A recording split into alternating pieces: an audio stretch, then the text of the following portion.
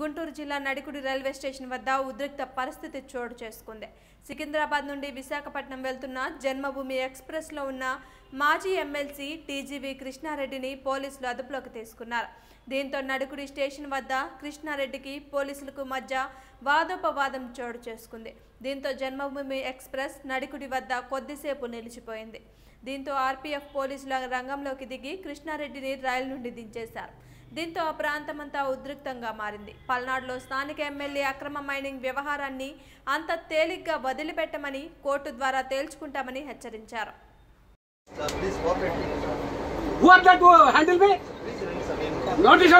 notice ఇచ్చిన తర్వాత